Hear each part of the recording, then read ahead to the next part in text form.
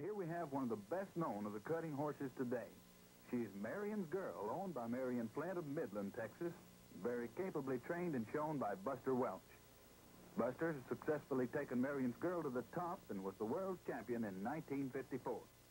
She accumulated more points than any other horse that year. Each dollar won gives a point toward the championship.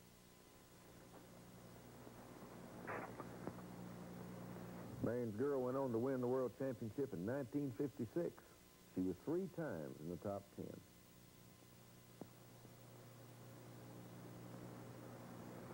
She's bred by the Scarborough Ranch of Midland and is by the stallion Silver Wimpy.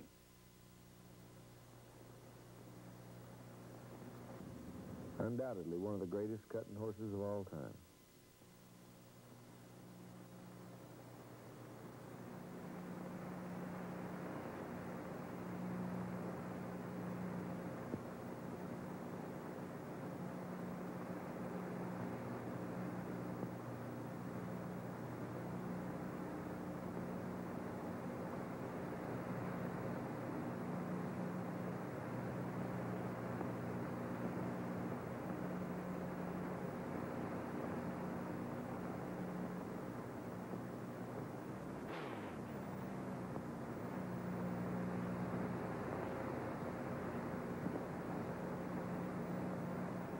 Some of the work she's doing now is for photographers. As you can see, one is almost in the cattle.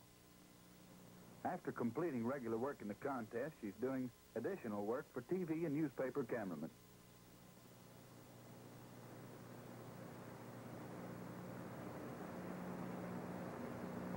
Also, you can see Buster giving his turnback man some instructions so that they can get plenty of action for the camera.